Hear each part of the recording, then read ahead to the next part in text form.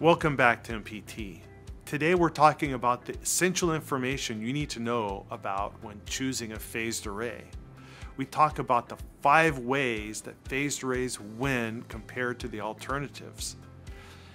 In the white paper linked below, I provide very detailed information about these 5 ways that phased arrays win, plus the bonus of a 6th way that phased arrays win. So be sure to check that out after the video. Get your product to market faster with a custom phased array solution from MPT Corp. Hi, my name is Rick Sturdivant. I'm the president of Microwave Products and Technology. I'm here to talk about something that's pretty important. 5 reasons that phased arrays win for LEO satellite communication systems. So your first question may be, what's a LEO satellite communication system? The Starlink system being developed by Elon Musk is a perfect example. What is that system? Well, it's a constellation of satellites that are orbiting the Earth in low orbit. This means that they appear to a user on the face of the Earth as coming over a horizon, then continuing and hitting zenith over the user, and then disappearing over the other horizon. Now, most people are familiar with geostationary satellites, such as the satellite TV networks that are out there. And what do? You take your antenna and you put it on your top of your house, and you move it around until your position on the geostationary satellite, and you tighten down the bolt and it's fixed, and then you can use it for years. You never have to worry about it. But you can't do that with these LEO satellites. Why? Because they go from horizon to horizon dynamically, and they're only visible for 15 minutes, 12 minutes. And you've got to be able to maintain contact with that satellite. You could sit on your roof and move your antenna dynamically with your hands, but who's ever going to do that? No one. The only alternative is to have an antenna that moves and tracks a satellite. Now, that movement can be mechanical, or that movement can be electronic. There are several reasons why electronically scanned arrays win over mechanically scanned arrays. In fact, there's 5 reasons, and I'm going to go through those now. The first reason is that electronically scanned arrays allow for fast beam switching, which mechanically scanned arrays just can't do. So that means that I can move my beam in milliseconds or even microseconds, whereas mechanically scanned arrays, in order to move the beam, they've got to move mechanically, and it just takes time. Imagine you're moving your mechanical array, and the satellite you're tracking disappears over one horizon. Now you've got to slew mechanically to another position to grab another satellite, and it just takes time. It takes seconds to do that. Whereas in electronically scanned arrays, it takes milliseconds to microseconds to move your antenna pattern. The second reason that electronically scanned arrays win is that they allow for your antenna beam to dither around the position of the satellite, and that's a very important advantage. Why? Because as you're tracking the satellite from horizon to horizon, you can zip around the position where you think the satellite is and take 8 or 16 beam positions, and then you choose the beam position with the highest signal level, and that becomes your updated position for the satellite.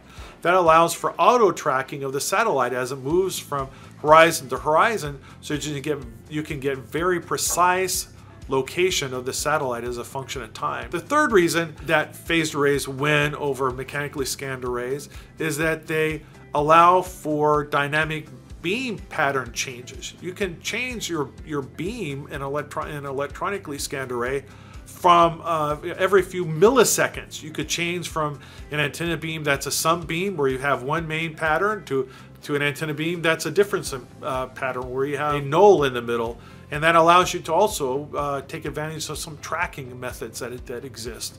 Where you cannot do that with a mechanically scanned array, you're stuck with one beam pattern with a mechanically scanned array. The fourth reason that phased arrays win over mechanically scanned arrays is that electronically scanned arrays allow for multiple simultaneous antenna beams. That turns out to be a very important advantage, and you'll catch it when I describe it here. Imagine that this LEO satellite is going from horizon to horizon, but there may not be just one satellite. There may be 2 or 3 or more.